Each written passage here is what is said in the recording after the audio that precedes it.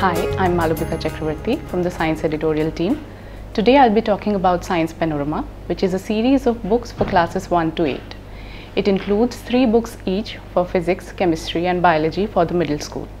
The primary school series follows a universal approach, whereas the middle school books are based on the latest syllabus prescribed by the Interstate Board for Anglo-Indian Education.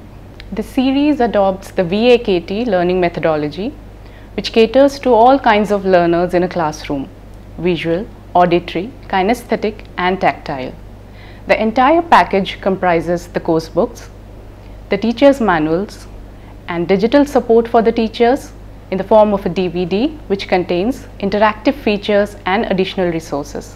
Learning becomes exciting when we relate science to the everyday life of learners, isn't it?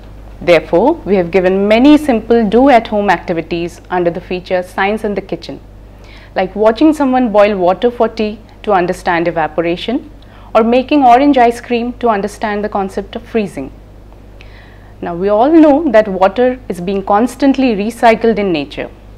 So, the water we drink today could be the same water dinosaurs drank millions of years ago. Doesn't it seem interesting? You will find many such interesting snippets in the books under the feature Do You Know?